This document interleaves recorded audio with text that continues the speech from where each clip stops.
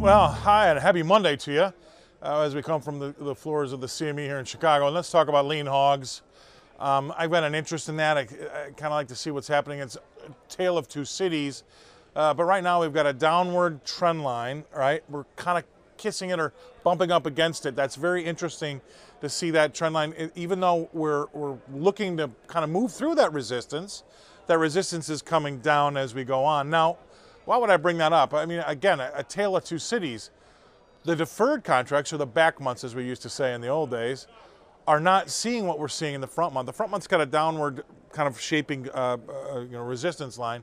The back months are kind of just bumping up against flat resistance anyway. So they're looking at trying to make new contract highs while we've got the front month kind of coming up against a downward sloping resistance line. So two different things here. And I would say that probably it's more like that movie, show me the money, right? I think that those things are waiting for a reason to try to punch through, and maybe that'll be a trade deal or something out there global macro-wise. But right now, as things have been quiet and we've been looking at those levels, those technicians have kind of really been in charge, right? So it's going to have to be something fairly interesting that's going to have to kind of pop us through. And what would you say, what would I say to you maybe as a producer or a young trader?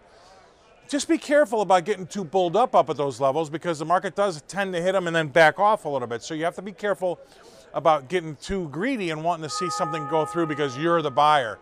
Just remember, there's a lot of folks out there that are looking at those resistance levels to sell, and until somebody's wrong or proven wrong, those types of things can be a magnet for the short term. So keep an eye on that downward trending line in the front month in say, Dees hogs, but then you go out to July, and we've got that nice even level there, and they're both, one trying to set new contract highs, the other one trying to break through a downward trending line. We'll see who gets there first. Again, let's show me the money, but we're going to need to see something from the outside markets, or at least some sort of new global macro issue to help get us through those levels.